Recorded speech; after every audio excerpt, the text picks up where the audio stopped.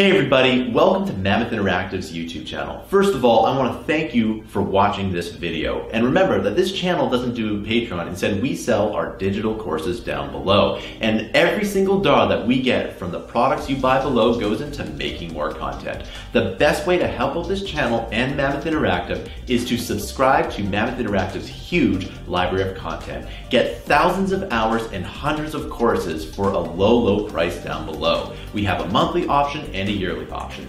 Thanks for listening, and I'll see you in the video. Hey everybody, let's take a look at one more thing to make this work and be just a little bit more useful, okay? So right now, if I play this, well, you can see that the platform just simply moves. All right, so that looks pretty cool. All right, but what happens if you wanted to, let's say, for example, jump on it?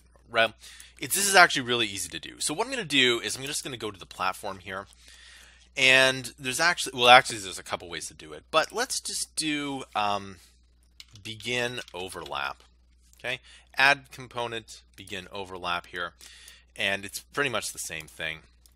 We're going to cast to third person character, and the reason why, and we're going to drag that into the other actor. The reason why we want to do this as the third person character and is fairly simple, because if, let's say, you have something like a projectile hits it, then it might trigger immediately. So all we do is we jump on it, and voila, nothing happened. All right, so and I don't think it's the begin overlap here. I think we actually need to have that other one, and this is actually something that can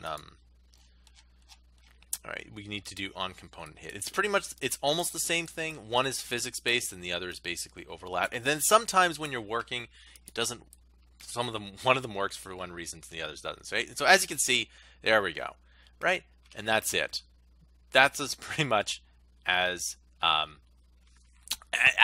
is, right? So there you go. You can see that now you can basically touch it, and there you go. All right, and there we go. As soon as you touch it, that works. Okay. Now the other thing that you can do is, as soon as you do this here, we can add in a delay. Okay. So you can see how, like, here, I'll just bypass the delay for one quick second here.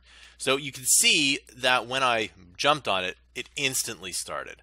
Well, you know, not everything works like that. So let's go ahead and let's add in a delay of, yeah, I think 0.2 seconds is probably good enough, believe it or not. So we delay, and there we go. Then we start.